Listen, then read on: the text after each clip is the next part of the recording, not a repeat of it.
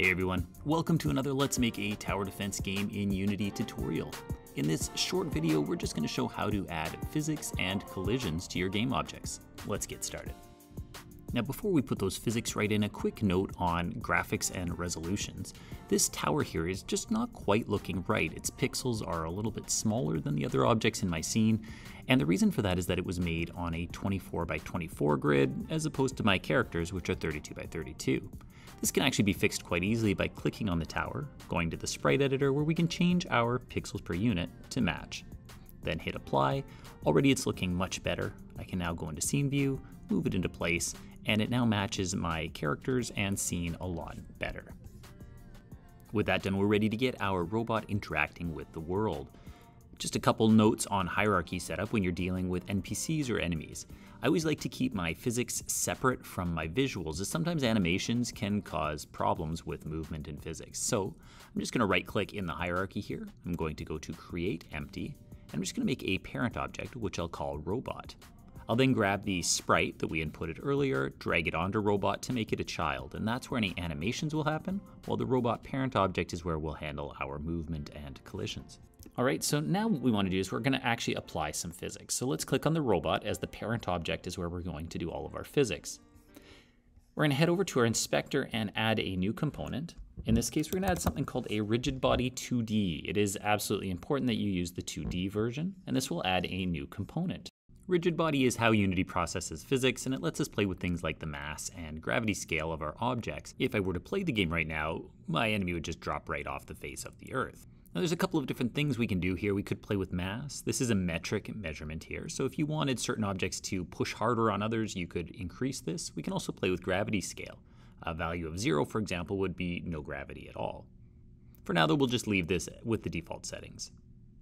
Now the reason the enemy was falling off the earth is because while he has physics, there's nothing for him to collide with. And so we're going to click add component. And at this point, if you type in collider, you'll get a whole bunch of choices. And there's two problems I want to warn you about here. First of all, a lot of people want to add a really complex collider, so they'll use a polygon with many edges. Though you'll notice as soon as I added mine that there's something wrong with my positioning. I'll just remove my sky for a moment here, and you'll notice that the polygon collider is not appearing anywhere near my robot. It's actually off to the side. This will sometimes happen when adding a sprite as a child of another object, where they just get separated. It's a pretty easy fix. You just need to click on the sprite itself, head over to your inspector, and zero out all of your position numbers. That should get things centered nicely. As I mentioned before, often people want to use a polygon collider as it allows you to edit it and make it fit all of the contours of your enemy. However, you really don't need this level of specificity, and it puts more strain on Unity, and it also creates some strange physics interactions because of the weird angles. So I actually prefer to just use a box collider 2D. Again, make sure you click the 2D version. At this point, you can click Edit Collider and just resize it however you like. I like to make mine just a tiny bit smaller than the actual shape, as there's nothing worse than getting damaged by an enemy that you got close to. If you want, you can add extra colliders. You could put one specifically for the wheel, but this looks good for our purposes. At this point, if I were to play the game, he would still fall through the ground because our ground doesn't have a collider.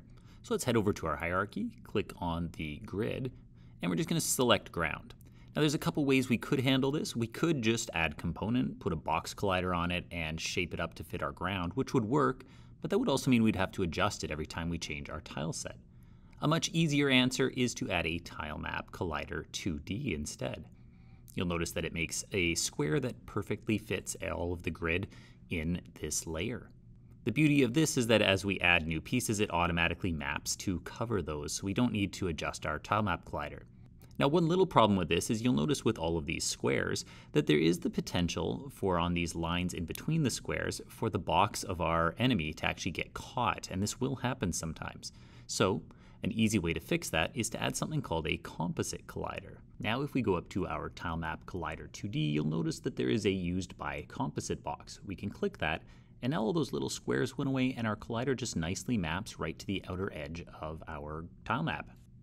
Just to warn you, if you play your game at this point, the ground will literally be falling, and that's simply because when we added the composite collider, we told Unity that we want physics on our ground, so it added a rigid body. This gives it gravity, which we don't want. The easy way to fix that is just go up to body type here, and rather than dynamic, we're just going to set this to static, and now our ground will stay put.